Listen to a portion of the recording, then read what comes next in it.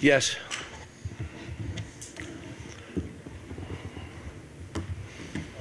Ben, third row.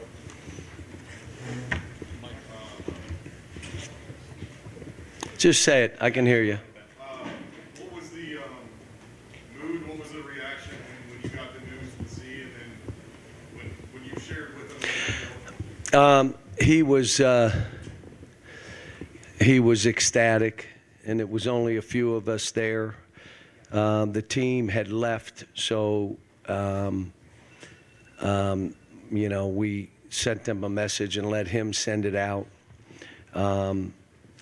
But he was all smiles. He got a ways to go, but he's, you know, I told them, do you know why he was wide open? Because they didn't think he could shoot threes. They hadn't seen him ever play. So, but it was a good start for him, and, you know, it took a long, long time, but I appreciate the work everybody did to make it happen. So.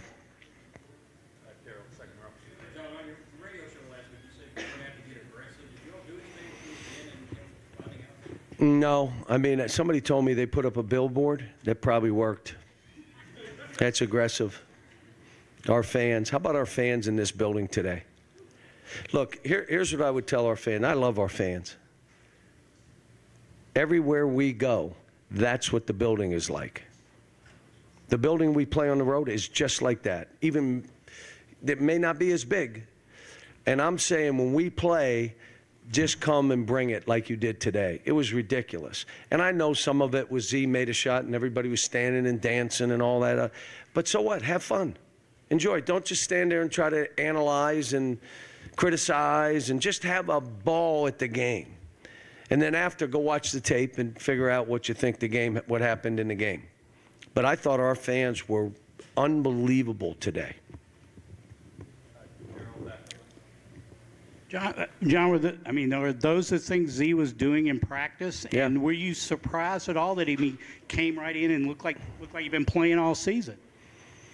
No, but he got pushed around. There's things that he's doing in practice the same way that we got to work on. But he rebounded. He's 7'2". But they were sealing our bigs. And they could not move to get around, and I said, then foul them. Just do anything to get around. And he got caught, Aaron got caught, Ugo got caught, and they ended up shooting a bunch of layups in the second half because of one thing. Guy standing in the middle of the lane for 5 seconds and doing that. I don't know if it was 5 seconds, it may have been 7, but I think it was around in there.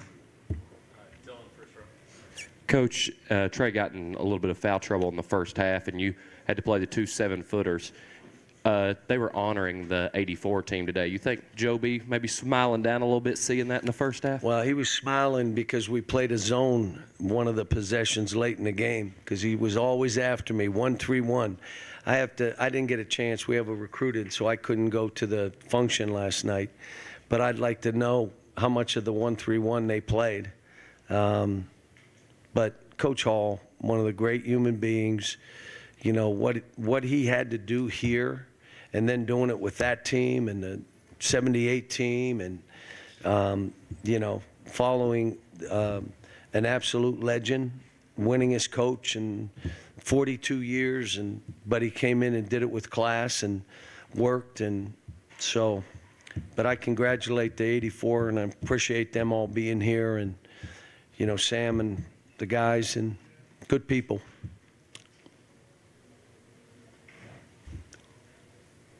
John, speaking of Sam, at halftime he made a little speech and he said that if your team doesn't win the national championship, we have you to blame. What do you think about that? He told me he was going to say it. I said, go ahead. Everybody else is throwing darts. You might as well be in there too. If he watched the second half, I don't think he'd be saying it.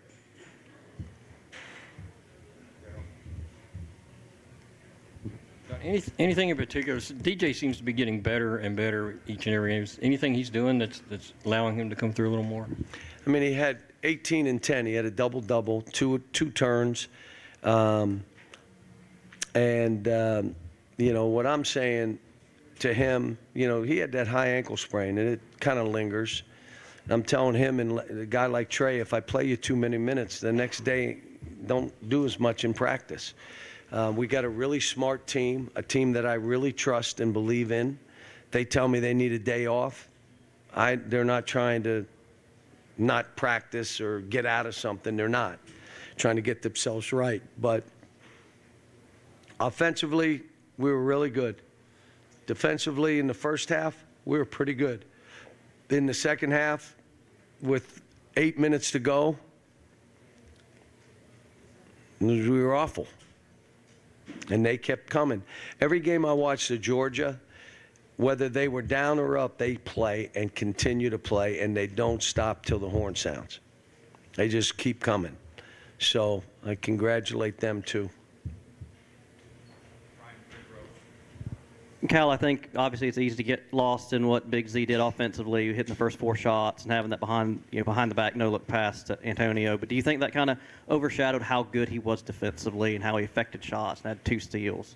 Well, you know, he rebounded the ball, 5 rebounds. But again, he's like the rest of us. The end of the game, we turned it over like for no reason. Why didn't you just look at the guy and throw it to him? He threw it. What are you doing?